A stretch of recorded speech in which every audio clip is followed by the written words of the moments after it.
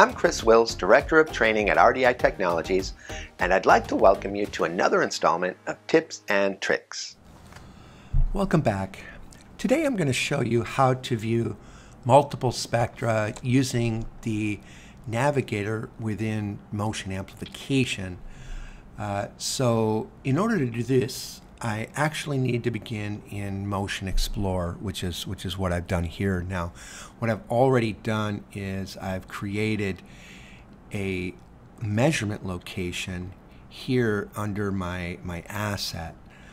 So that was very easy. I just highlighted the asset and I went and created a new measurement location and I gave it a name. And so here I called it corner of base, and what it refers to is just an area of a recording that I'm drawing an ROI on to get vibration data. And so also what I've done, if you look at my collection here, is I've captured data on the same asset each day for 7 days. It's the same data, only the asset, which is really just a bench grinder, it was running at different speeds, and so I have different frequencies and different amplitudes. And what I've done is, like I said, I've captured one 3-second recording each day. And so what I'm going to do now is I'm going to actually launch the last recording, which was the Sunday recording here.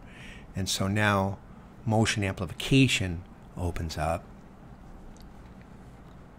And one thing I should point out here is that in order for this to work, you need to make sure that when you go to your options in Motion Amplification, that you're using the historical data analysis mode, the layout mode here in Motion Amplification. And that, of course, enables the navigation tab or pane to be available here in Motion Amplification, and this is where you're going to actually do the navigation.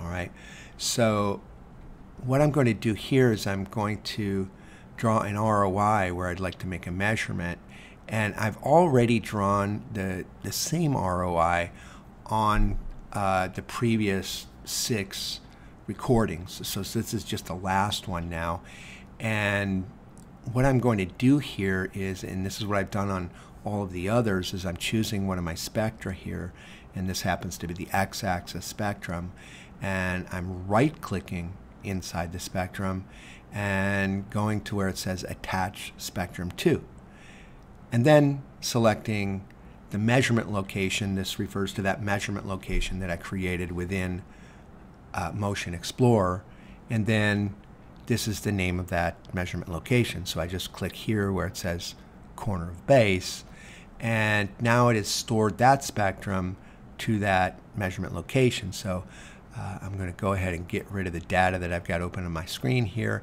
and I'm also going to delete the ROI. I don't need it anymore.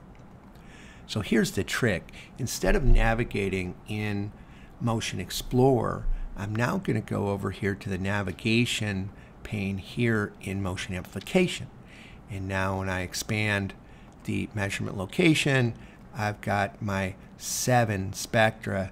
Of course, it's just that last one, the one that actually appears here on top. That's the one that I just did. And now one of the neat features is I can view all of these in a single waterfall plot.